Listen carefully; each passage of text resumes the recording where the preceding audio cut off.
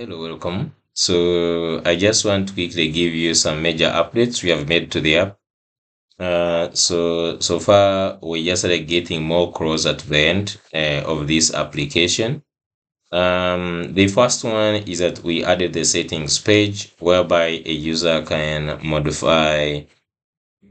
So this is the logged in user details. They can go ahead and update some of these things. For instance, their name, last name, email, phone numbers, and so on.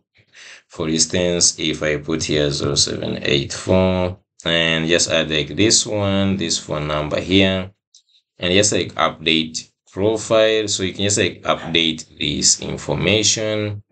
If I refresh right now, you can just see that the number has changed. So you can just like see that we can change this one. Then you can update the password. Now the password, as you can see, it is a special for it. So if he changes the password, he will be logged out of the system and he has to log again in with the new password. Okay. Yeah, so that's how it works. I still want to show you more features. Maybe I will just like show you this one later on. And another one we worked on is the API integration. So the API integration gives you some routes that are exposed to use. You can see so far we have the products endpoints, user endpoints, and other endpoints. You can, of course, if you buy the source code or if you just have this code, you can extend this API really to all the routes you want. But right now we have extended it to these routes. You have, for instance, the products. We have two routes. They want to get all the products, which you can find here. You can either click on this. If I right click and open a new tab, you will see that you just get the API that gives you all this. Okay.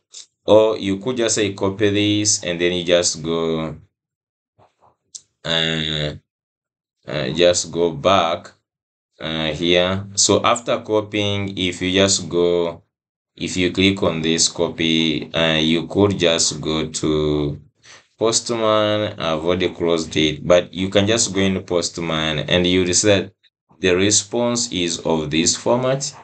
Okay. So actually, let me just go and test the one for a single product. I'm just going to copy this and let me just go to Postman. Okay. As it is just loading, let's go and I'll be showing you other things.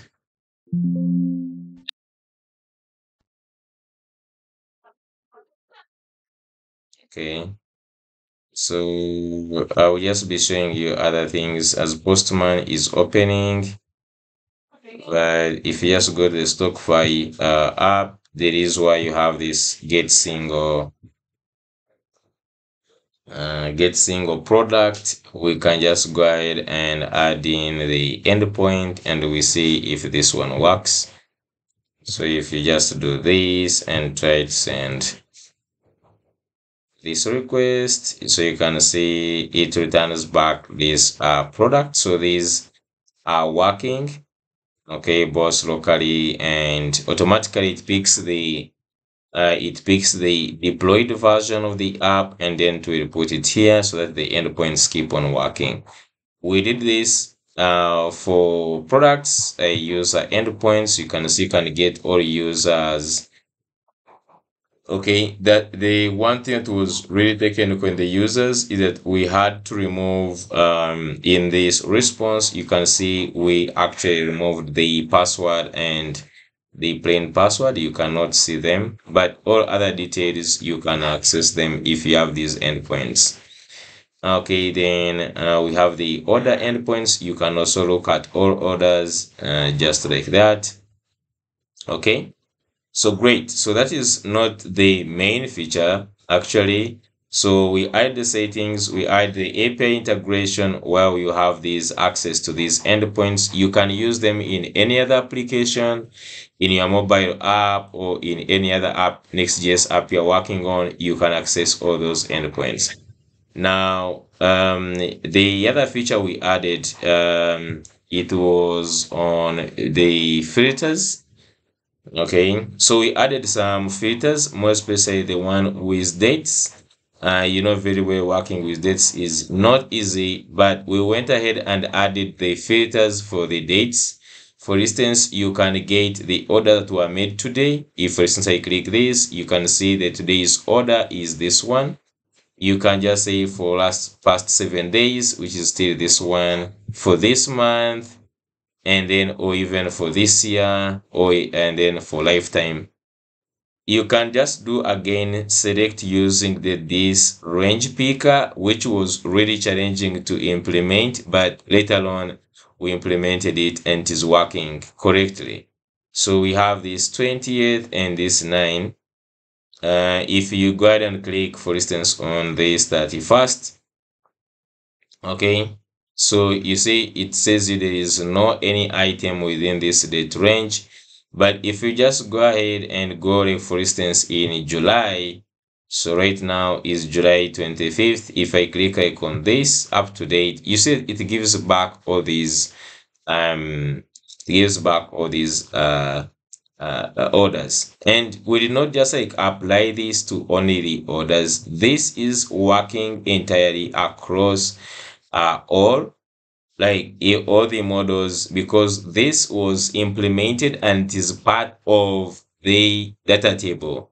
So instead of just like adding it onto the just user, we just add it on the data table, so that actually it does this for the all entire data, for each data, whether it is users, whether it is sales, whether it is what, and these filters will be working, which is really nice. Okay, yeah, so and the search remains still working.